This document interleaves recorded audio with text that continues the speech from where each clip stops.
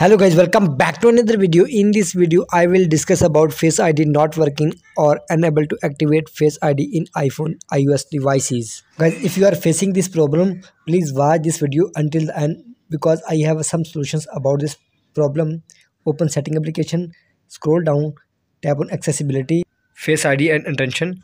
Guys, turn off from here, tap on OK here and enter mobile passcode. You can see appears on screen, and again next turn off from here, enter mobile passcode, and guys go back here and now tap on face and attention. Guys, turn back on from here, enter mobile passcode again and tap on here,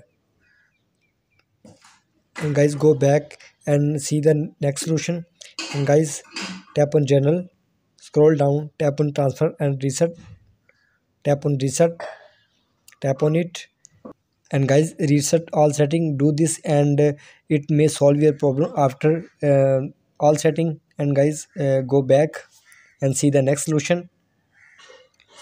Here guys, simply tap on face ID and passcode, enter mobile passcode, and guys turn off from here iTunes App Store, wallet, tap, go back and now turn on face ID and passcode, enter mobile passcode, and turn back is on.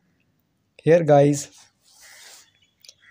enter your Apple ID password, and after this tap on erase data, tap on it, and after few seconds turn back off. Here guys, reset face ID.